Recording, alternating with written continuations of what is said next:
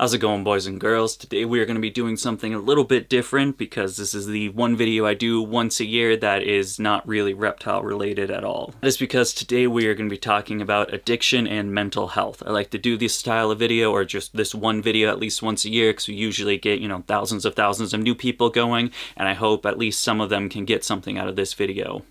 So that's why we do it. A little bit late this year. Usually I try to do it right on the time, but stuff's been busy, life's been going on, crazy stuff. But as of October 11th, your boy is now 9 years sober. Absolutely fantastic. So close to that 10-year mark, man. I really hope the 2024 year goes the way I want it to go, Project 500 and all that crazy stuff. It'd be really cool seeing a very successful breeding business. YouTube channel's the YouTube channel. I don't expect much out of it anymore after 5 years of doing it. But the business, I think, is going to be really great in 2024, and it would be really awesome doing that 10-year sobriety video of showing like what it was like before to like where we are now. We finally made it after all of those struggles. Usually how I do this is I kind of just tell my story, what happened and where I was, the crazy fucking stories that come out of that life of, young teenager to adult Dakota. And I think it's a story a lot of people can relate to, but at the end of the day, I think if you are going to get something out of it, you kind of only get like a relatable story. And then here I am today, right? So today I'm going to do something a little bit different. You guys can go find those videos of me telling my story. There's a couple of them at this point. Today I want to talk about that middle point, how I went from getting off the middle and then where I am today, right? I don't think you guys know much about that middle story and how I kind of built things up and built myself up to be where I am today. So let's talk about that story, shall we? At the end of what the usual story is, old Dakota's been living in a Motel 6 for months on end. I've got about a garbage bag filled with all of my belongings and one guitar case with a guitar, and that's how I've been living. It was at that point I just decided, I'm about to become 19 years old. This is not the life I want to live. I don't want to be doing this anymore. So after about a year and a half of not talking to my parents, I gave my mom a call and I let her know that I want to come home. I'm tired of this. So they did. They let me. I got a plane ticket from them. I left everyone. Now, didn't tell anybody because they might get a little angry that I'm gonna go get out of all of this while they're kind of screwed the pooch down in there. So I didn't tell a soul. Didn't tell the girlfriend at the time. Didn't tell any of the other dudes I was living with. I'm just like, yo, I'm gonna go up here for a second. I'll be back. And then I never came back. The story starts October 11th, 2014. I got no money to my name. I am thousands of dollars in debt to debt collectors due to eviction notices, electric bills being put into collections, all of that good stuff. My credit score is like a 457 if I'm being nice to myself. We're down bad right now. We're down bad. I got about a sophomore education level. That still carries to this day. I didn't go back. It was a very difficult time. I moved 2,000 miles away from anyone I knew at the time, so I'm in a place I've never been to before where I got no friends, nobody. I got no cash on me. I'm back in my parents' house, no job, no education. I'm feeling pretty low about myself, the Facebook friends, they're all going to community college, they're going up in their careers and stuff like that, and your boy kind of just started all over, and that was a very tough thing to bite down on being like, well, I'm back at the beginning after all this time. What do I decide to do? First thing, broke, no money, hormones raging, nothing else to do as a 19-year-old kid. I bagged myself a goth girlfriend. Within 24 hours. God damn, was I good. I mean, this one's gonna be for the boys in the chat. This is gonna be some pro advice from a man that is now 28 years old to my younger audience. Don't date the goth girlfriend. They'll hurt you. Not physically. They'll hurt you here. They'll hurt you right here, man. Stay away. It's not worth. So once that started happening, I needed a job. I needed to get money. You need to take girls on dates, right? You can't just be like, yo, you want to chill in my parents' basement? That doesn't go over that well anymore. That's not the flex that it once was when you were 16 or 15, whatever. So your boy gets a job at, who would have guessed it, Hot Topic. Topic had a seasonal position, and apparently I was perfect for it with absolutely no experience, but I looked emo AF, and that's really all you need to do to get a job at Hot Topic. It was at this time, during that time, and about that summer area where we first got Rex the bearded dragon, the very first pet reptile I ever had. I brought this whole thing up, going to Zoo Creatures for the first time. We had one of those group ponds to take a tour, and I bought myself a bearded dragon. Absolutely fantastic. That's what kicked it all off. Thank you, nerd. Hot Topic job, it's only seasonal, right? So the summer's over, your boy doesn't have a job anymore. Now where does someone, no education, nothing going on, not really good work ethic, just really a bum in all sense, am I right? And I'm also in New England. Well, you get a job at Dunkin' Donuts. Boys and girls, I was the 4 a.m. shift because they paid 75 cents more, and so I decided to just destroy my sleep cycle and any amount of time having a social life to work 4 a.m. at a Dunkin' Donuts. My God, those were some of the worst days of my life. I had to go to bed at 8 o'clock at night in order to be up at 3:30 in the morning to give people coffee and donuts. I did that for a couple months. I want to say like 6 months, maybe less. I never really stayed at a job for very long because I just started hating people in that job. And it was at that point, man, I wanted to get back into animals, man. My passion was always with the animals. You know, I've always loved dogs. I wanted to be a dog trainer. That was kind of my thing. The reptiles were cool, but your boy wasn't a reptile addict like I am today. And so it was with that I decided, let's go try to find an animal job. I did. There was a doggy daycare like a little bit down the road, the next town over, and I went in and I interviewed for that position. For those long-term viewers on this channel, you guys will know that's where I met Renee. She was actually my manager at that position. And while most people in a job interview actually decide to try to do a good job and make a good impression, I decided to hit on her during the interview. Somehow that managed to work out. I'm not too sure how, but I did end up getting the job. That job lasts a little under a year, probably. I don't remember the timeline. God, I cannot go back to a 9-to-5 because my resume is all fucked. It then became, I wasn't making a lot. Animal jobs, they just don't pay you a lot, especially these like entry-level doggy daycare stuff. I think I was making like $8 an hour, $8.50, something like that. That wasn't a lot of money. Your boy got a car now. He also got some crested geckos. Of course, Almo, my first crested gecko. You know, we gotta feed these things. I gotta feed myself. I gotta pay for a phone, a car. I got bills to pay at this point, man. So I need a better paying job. And so I was gonna start looking. And then I think the straw that broke the camel's back was the goth girlfriend got a job at another doggy place and they paid like $10.50, and I was like, fuck dude, I want $10.50. So I started talking to them a little bit. I interviewed, I got the job because I already had prior experience, and I wasn't too sure if I was gonna leave because I did like this doggy daycare. It was a very nice job. But then the incident happened. It was my very first dog attack, and you're thinking when you think of dog attack, it was a big Rottweiler, a Doberman, a German Shepherd, scary.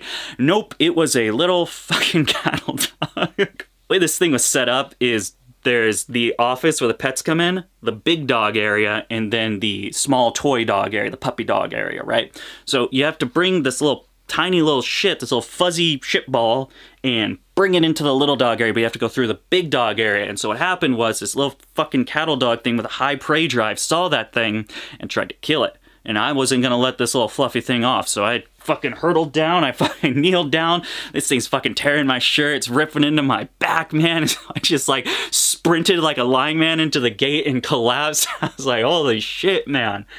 It was rough. It was very traumatizing being attacked by that little cattle. I think I was just tired of it. There was some other personal stuff that I won't really get into, but that was, I think I quit on the spot. I was like, I'm done, dude. I don't want to do this anymore. I'm gonna go to the other place and get paid more. The place was worse. Now keep in mind, boys and girls, you know, Dakota doesn't know about this yet, we'll get into it later, but I have borderline personality disorder, which makes working any relationship and just life in general extremely difficult for me, and just not very well being playing with others. So jobs just kind of, there's a very big correlation between my mental health and me leaving jobs every 5 seconds. I'm working at the Barking Dog. I think that's what it was called. It was somewhere in New Hampshire. So I worked there for a little bit, and God, man, not only does that place just suck, it's just a crappy place to bring your dog, it just, They just like really didn't like alternative people. I had to be like really conscious about like my tattoos, which I mean, I think I had like these two at the time, and I think I had like just this, no sleeve or anything. None of this shit that's going on. It was just like a couple of tattoos. In the wintertime, it wasn't really an issue because I usually wore like long sleeves because it's cold outside, but in the summer, I didn't wear long sleeves. And apparently like customers complained that I had a visible tattoo. And so they kept having me wear like long sleeves when it's like 95 degrees outside. And I kind of told them to get fucked after a while. I'd like wear a long sleeve shirt one day and I'd take it off and they'd yell at me, blah, blah, blah. And I think at one point I wore, my ears have always been this big for a very long time. I think I wore like skull plugs and I got written up for that, which really just like ticked me off. So I kind of just left. It was really rainy that day. It was shitty. I felt angry. And so I just kind of like put my walkie-talkie down and left. Big theme in any poor employer that decided to employ me. I forgot to mention when I got hired for the first doggy daycare position, I think I just never told the other people I was gonna quit, and so they called me at like 4:15 in the morning, and I'm like, hello? They're like, hey Dakota, you coming in? I'm like, no, I'm never gonna come in again. Goodbye. And that's kind of how I just ended all my I don't know why people kept hiring me. I am once again without a job. I can't hold down a job, and I don't know, man. It's just, it's rough out there for old Dakota. So I ended up going to Petco. Obviously, I had reptile experience and I had dog experience, so I could get into some of these big chain stores now. So we're getting doggy daycares. You can love dogs all you want, man. Trust me, don't go to a doggy daycare. The people... You got to keep this in mind. There's something I never put myself in those shoes and like what that mindset was. What dogs are going to a doggy daycare? Some of them are just people that want their dog to have a good time. Most of them, I would say the majority of the people, bring their dogs to doggy daycare because they can't leave them in the house because they are just such a nuisance. And so they bring that nuisance to you. And then you have to deal with it for 12 hours. Not a good time. I got interviewed at Petco. For some reason they ran a background check on me and it took like 8 weeks to do, so I didn't have a job for a couple months, which was a little bit stressful. Anyway, I get the job at Petco. They interview me and they're like, well sir, we're not looking for any reptile guys or dog guys. How are you with fish? I didn't lie. I told them. I said I owned a betta fish when I was 13. They're like, that counts as experience. You're hired. And they hired me as their fish specialist. I owned a betta fish 10 years ago at that point, and it died. Don't take advice from Petco, folks. Petco a little bit, and they start offering a position for a dog trainer. They do a 6-week course, and you get a certification, and you get to be a dog trainer. And so I did that. I completed my 6 weeks, so I was a certified dog trainer. And right before I started taking on my first clients because they spent like, I don't know, there's like a certain amount of money they spend on you to do this type of thing. It was like, I don't know, a couple grand or something like that. They spent that on me. As soon as I finished it, this local pet store that I actually really like, it was like, in my tier list, there was Nerd, and then there was this pet store. I really liked that pet store. They ended up giving me a call because I wanted, I think like a male Chinese water dragon or a mountain horn dragon. It was something. The guy calls me and he's like, hey, we can get this in. And I was like, cool. And he's like, wait, didn't you put in an application with us? And I was like, yeah, man. He's like, you want a job? I'm like, oh, sure. And so I get a job over there. Immediately quit the Petco job. They like said a bunch of times, they're like, you know, you really got to stay with this because we're doing all this stuff. Where I was like, don't worry, you can count on me. Turns out they didn't do any research on Old Dakota on his prior employment list, because if there's one thing you can keep for sure as an employer, you cannot count on Dakota. That's just something that's not going to happen. Somewhere along this point that Old Dakota actually started getting into breeding crested geckos. This was years and years ago. I really did not know. This wasn't breeding as a business. I wouldn't even classify it as breeding as a hobby. I was doing such low, pathetic numbers for breeding crested geckos. But it was the first time like I got that thought in my head that I was like, you know what? I'm going to try breeding these guys. And I did it for a little bit. This is the longest job I've ever had at this point. I worked at this pet store for like 2 years or something. I think at the end I was only making like $10.25 an hour. It was god awful. But eventually I got put into I was a bird specialist at that point. So I was taking care of the aviary section, taking care of the breeders that they had and the pets. Usually we shipped in a lot of our pets with some of the smaller stuff, you know, the finches, canaries, cockatiels, lovebirds.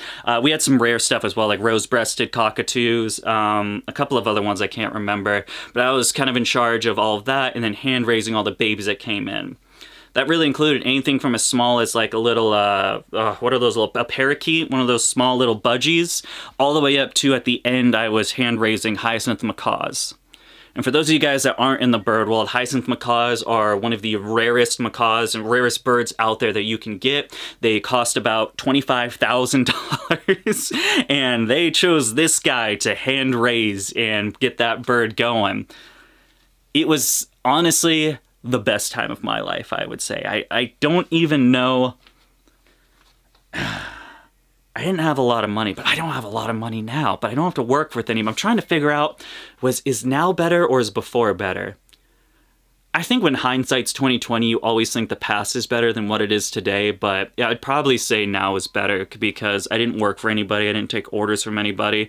It was a real chill job though. I absolutely loved my job. It was a very fun time. Of course, having BPD, I found ways in paranoia to make it not a fun time, and I was eventually fired. To call it, you know, here's what I bring it to. You know when, like, I call it the 6-month reptile expert on the Facebook groups? You know when you, like, kept a bearded dragon or a gecko for, like, 6 months and you think you know everything? Yeah, that was me at that job. I thought I knew everything, and everything they were doing were wrong, and so I just kind of, like, I just pissed everyone off because I was a little shit. All those 6-month reptile, they're all little shits. I was the same way. They got tired of me after a while, and so eventually I ended up getting fired from that job. That was like one of very few jobs I actually got fired from. I don't get fired very often. I think I quit before they're able to fire me. So there I lie once again, still living in my parents' basement, no job again. Girlfriend, we ended up breaking up. Old Dakota's on a low. We're back where we started. We started there, we went up, and now we're back where we started. I ended up getting a job as a veterinary technician. New Hampshire, they don't require any college education or anything like that. So I was a vet tech. I kind of forgot about that job. Being a vet tech is one thing. It does definitely take some mental toll. You know, you see a lot of dark shit as a vet tech. And while, yes, it was a banned field, people love to talk shit, I did vet stuff. We did surgeries. I assisted in the surgeries, doing the shit vet techs do. I was a real vet tech. Not only is there a lot of stress with that, with like stuff that comes in, there's a lot of shit that goes into that. But also being the only man there. I was the only male.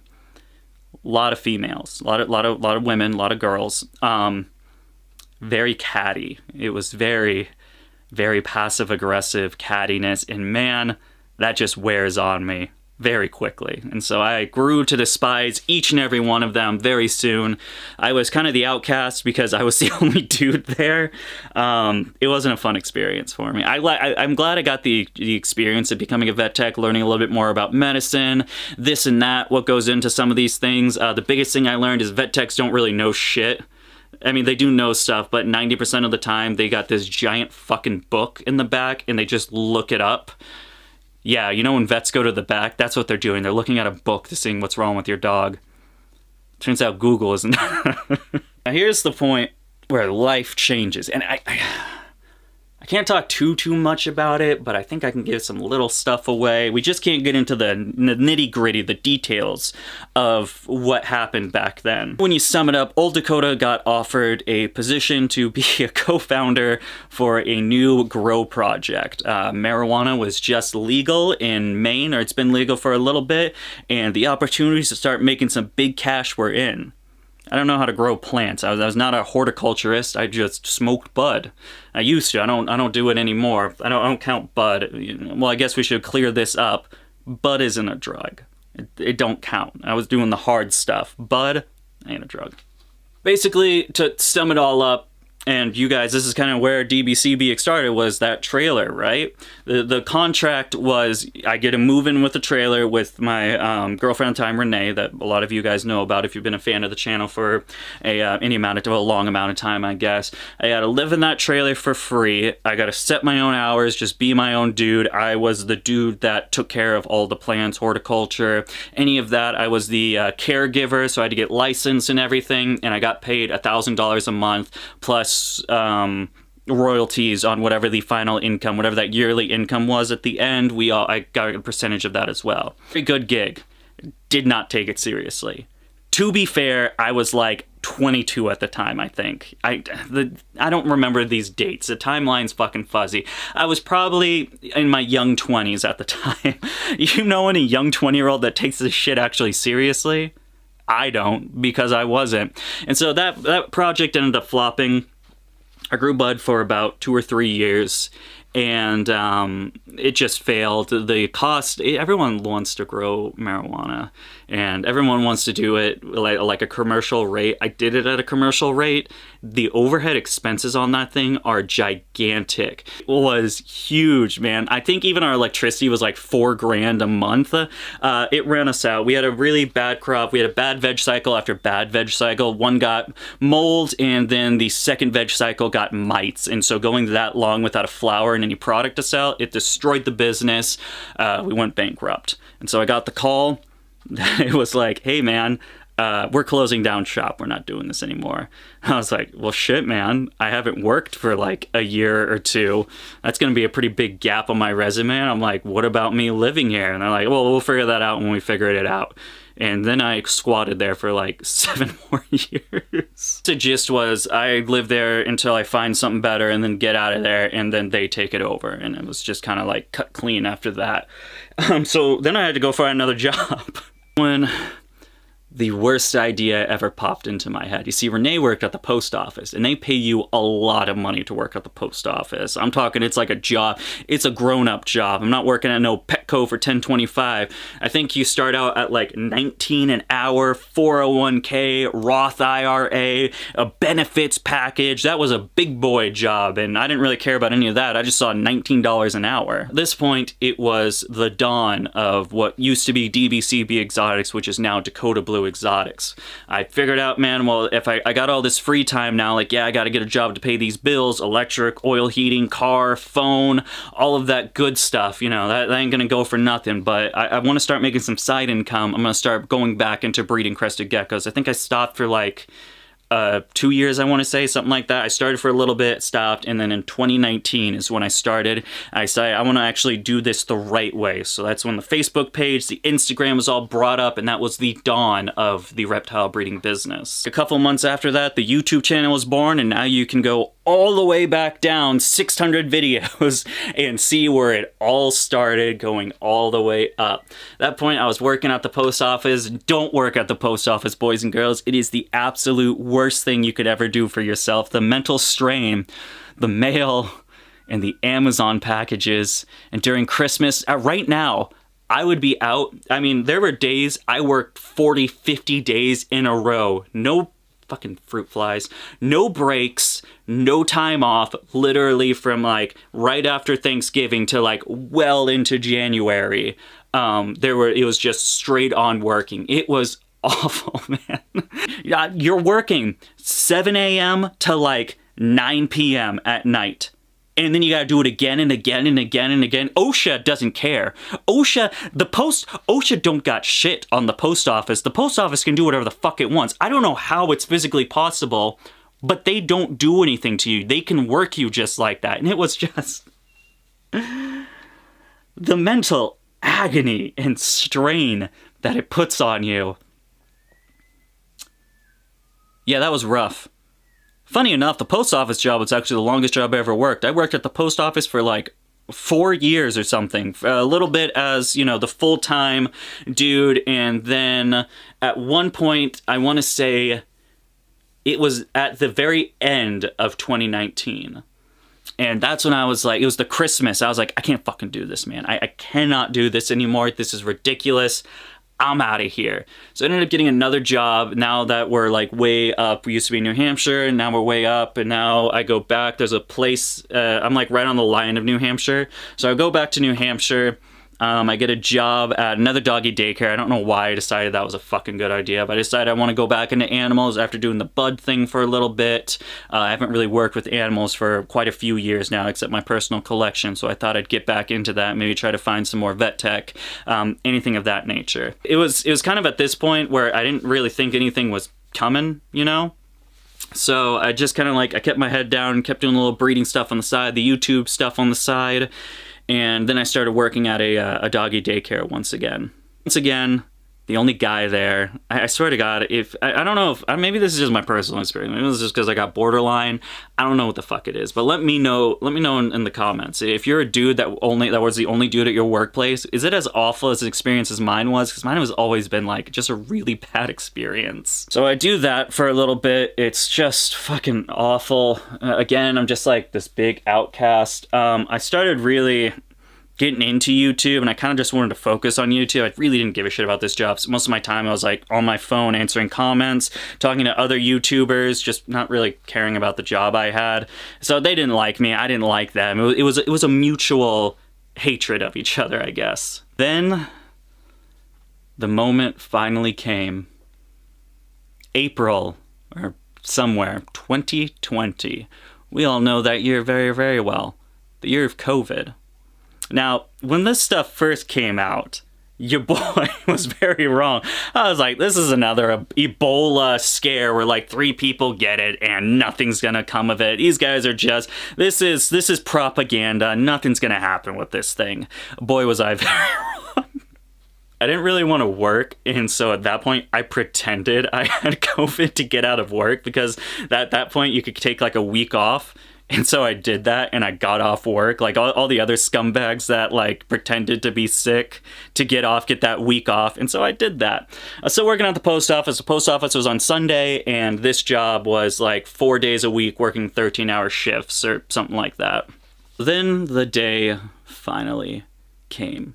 The big shutdown. If you were not a needed employee, a required employee, you were shut down. Doggy daycares were not a required place of employment. And so they shut down, and at first, I don't want to get into that. First, the lady, they laid me off. She laid me off through a text message, which I thought was kind of shitty, but whatever, bros. They didn't send my last paycheck for quite a while, and so I started getting a little pissed off with them, and I'm like, yo, where's my cash? Like, I need my money. And it was something like, listen, a little professionalism would be nice. I'm like, bitch, you fired me through a text message. What are you talking about professionalism? I got on a little bit, old Dakota went off a little bit, shit got crazy. They ended up sending me a letter in the mail that said I was banned from, that location, and I didn't get laid off, I got fired for gross negligence and abusing animals. Yes. Crazy stuff. I found out, I missed some context. I always miss some context when I make these videos, because we're talking like such a long span of time. I was a dog walker for a little bit of time. I think before I did the post office, I was doing the dog walking thing. It was a very sketchy, like, scam-like thing where they were withholding money for me. They was doing some sneaky tax stuff that I wasn't kosher. The reason why the doggy daycare thing hated me so much is because that woman, the owner of that shop, was friends with the dog walking chick, and I went off on that chick for really just stealing money from me. Another wild story, they ended up calling, these people were so convinced that I had a key to one of the dog's place or a cat's place or something. It was like an animal. I was like, I don't have a fucking key, dude. What are you talking about? They ended up calling the police on me. And they get the cops over here because I'm like withholding this key. I don't have a fucking key, man. And so I was like, well, sir, you know, if we don't, we're gonna have to charge you. I was like, yo, charge me right now, bro. Old Dakota's about to get a quick fucking bag from this. They didn't charge me, unfortunately. Your boy did not secure the bag at that point. Man, I really would have if that was the case. A little bit of a rewind, let's get back, fast forward. So they ended up firing me for that bullshit, and I got so fucking heated because I know what they were trying to do at that point. They were trying to get me to where I could never work at another animal place again. Like, they were blacklisting me, essentially. And so I just thought to myself, man, well, if these bitches are gonna try to blacklist me from ever working a job, I'm gonna make my own job. And that's when I decided to go full-time into DBCB Exotics. Was I ready? Absolutely not. Did I have the quantity of breeders to make up for it? Absolutely not. Did I have a very large social media following? Absolutely not. None of those things. I was making a little bit of cash on YouTube and I was selling a little bit amount of animals, but god damn it, I was so fucking tired, bros, of working these minuscule jobs from idiot managers that didn't know shit telling me what to do. I couldn't fucking take it anymore. So I decided I'm gonna just grind, and I'm gonna keep grinding. I'm gonna keep my head down. I'm gonna grind this shit until I can make it into something. And here we are today. That's when you really look around. It's not where, god, fucking fungus gnats, man. God.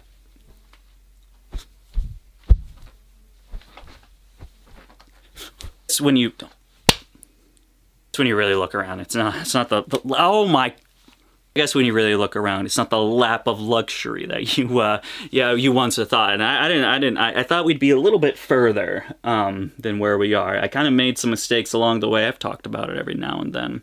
Hopefully we've kind of definitely, from last year onwards, of 2023 onwards, we've definitely been making some good business decisions to keep this thing afloat and really steer it into the right direction of being a successful business. Thinking more of a brain and business mentality instead of a heart passion mentality, I think, was the thing that was really holding this thing back, and we're really on the right track at this point. 28,000 subscribers, that's not nothing to like scoff at. I think that's a pretty good accomplishment. You gotta think, it's not the YouTube world you gotta think of, it's the reptile YouTube world. They're two way completely different things. While other people do this for like a year or two and then amass 100,000 subscribers, that's just not what happens on YouTube. Unless you're Adam Wickens. If you're Adam Wickens, it works. But I mean, fuck, man, I don't have what that guy has in order to do that. And so 28,000, I'll take 28,000. It's good. Something I found that really, you know, puts me in a right mindset. Also, though, like, a lot of other people have bigger subscriber numbers, like 60, 80, 120, whatever that number is, we kind of have the same view count. Like, they have, like, triple my subscribers, but they're only doing, like, 6 to 8K views, and some of them are actually doing only, like, 1 to 2, and I'm doing, like, 1 to 3 per video. So, you know, I don't really like think about the subscriber, the big number right up there anymore. I think about like everyone, although it's a slow rate of growth, everyone that does subscribe seems to like your boy, right? And they like coming back to those videos. And I kind of think that's a little bit more, I think it's a nicer thing, building a better community, a more tight niche community than just having a really big number up there, if that makes sense. That's how old Dakota grinded his way from being a 19-year-old kid with no money, bad credit, and a lot of money in debt, to now the man you see today. It's a $75,000 reptile collection, thousands of dollars in debt, and bad credit still.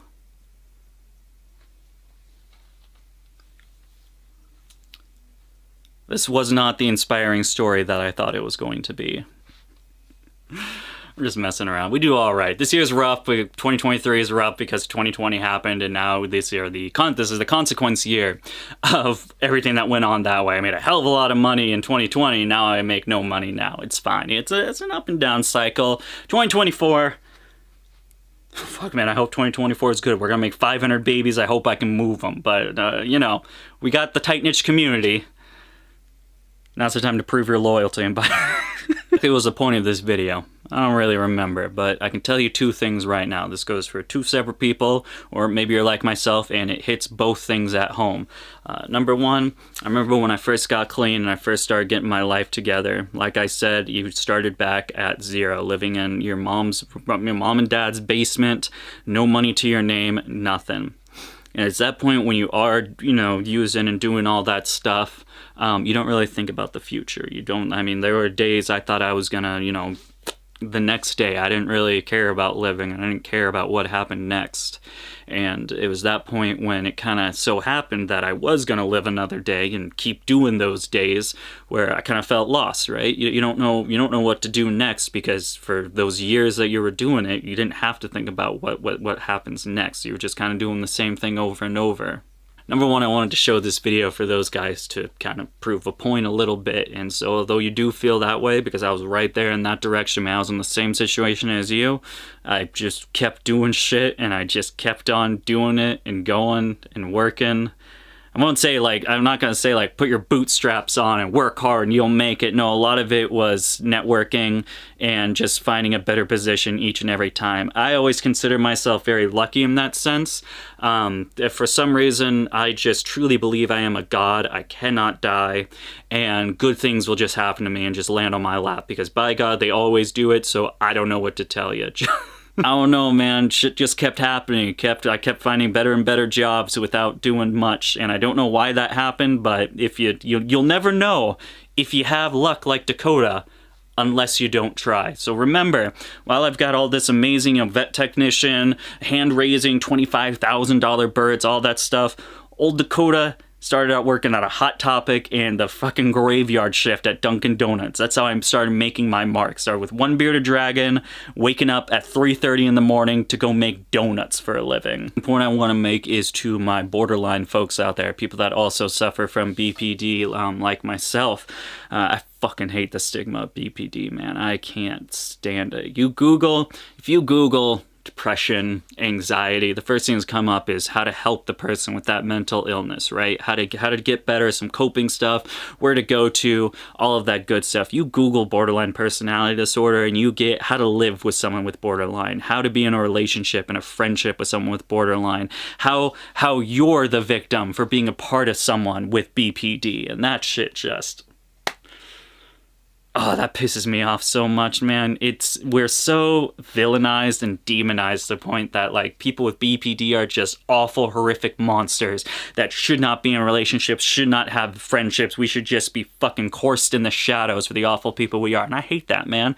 And I don't do it as much anymore, but I used to research a lot about it when I first got my proper diagnosis. That was a thing that happened. I did the whole test, blah, blah, blah. The guy laughed at me. He's like, you don't have borderline. And then I took the test and he's like, oh shit, man, you got borderline. I'm like, cool. I didn't know what BPD was or any of that stuff. I never researched it. I researched it for a long time. I got really pissed off at the results I was finding.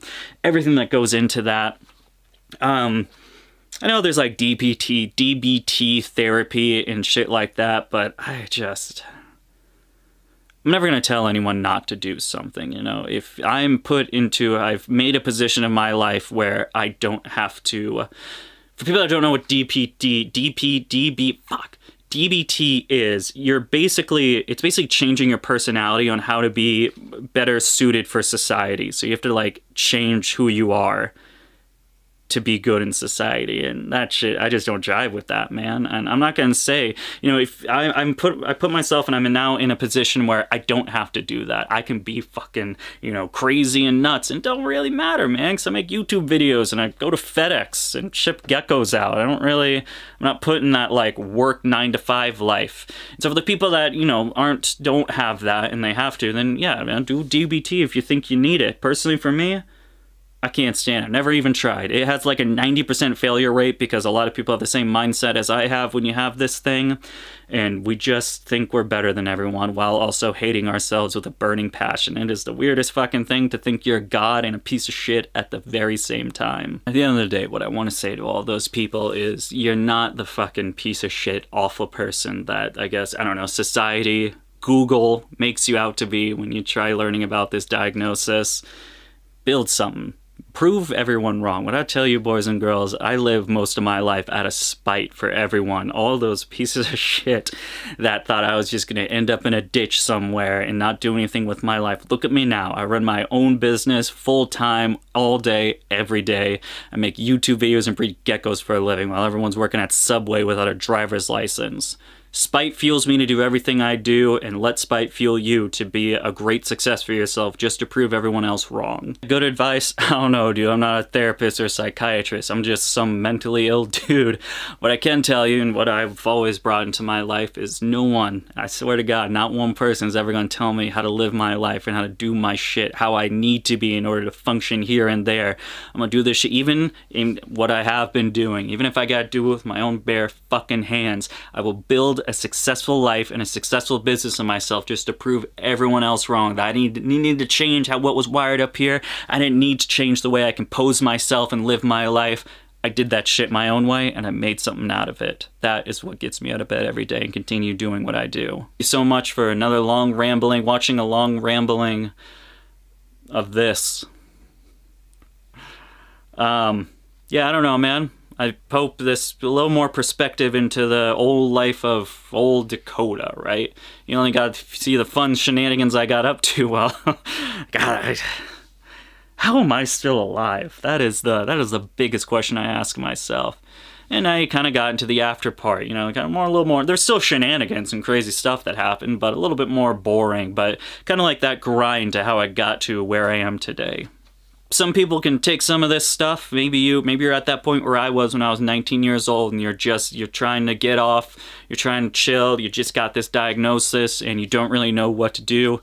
Hopefully this is a little beacon of light, a little hope to see that you don't gotta stick with the status quo, man. You don't gotta stay in the box. Build your own fucking box. And tell those other box people to screw off. I'm gonna make that into a merch. Alright, boys, thank you guys so much for once again watching another video. We'll go back to the Gecko content. Vlogmas is upon us, so expect daily content from here on out. It's gonna be a rough December as always. Thank you guys so much. Until next time, goodbye.